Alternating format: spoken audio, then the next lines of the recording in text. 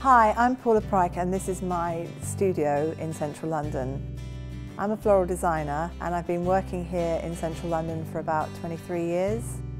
I see a florist as sort of a person that conveys messages, because whether it's a small bouquet for a Valentine or a sympathy tribute for someone that's died or a huge wedding, you're really saying something for someone. It's a very personal job, and apart from working with beautiful flowers, I think that's why I love it so much.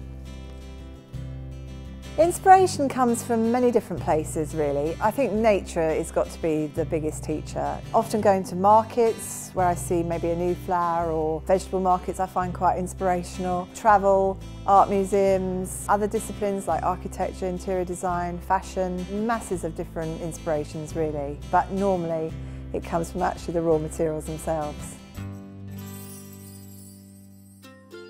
One of the questions that I'm often asked is, how can I make a simple arrangement out of British seasonal flowers?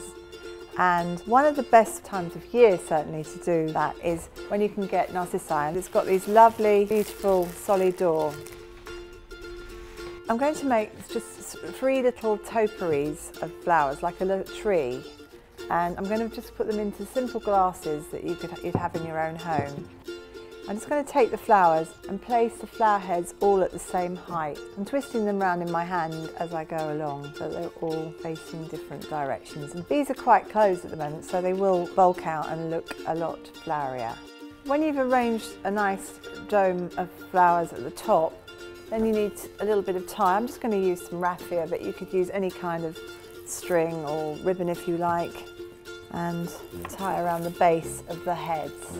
Now, a simple idea like this sometimes works better if you have more than one of them, so that's why I'm making 3. Whenever you buy flowers, it usually comes with flower food, and flower food works in 2 ways. It is a food, but it's also an antibacterial agent, so it's always a good idea to use it. I'm going to trim them all to about the same height.